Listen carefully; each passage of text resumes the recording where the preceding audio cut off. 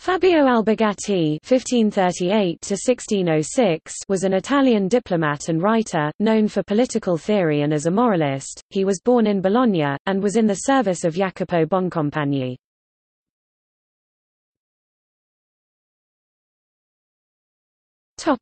Works.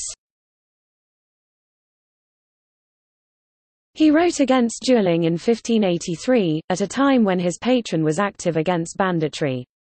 He wrote a very detailed attack on Jean Bodin's theoretical dismissal of mixed constitutions. He equated reason of state with Machiavellianism.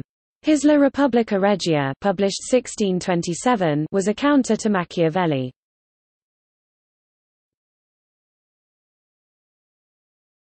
Topic: Family. His children included Cardinal Niccolò Albergati Ludovisi.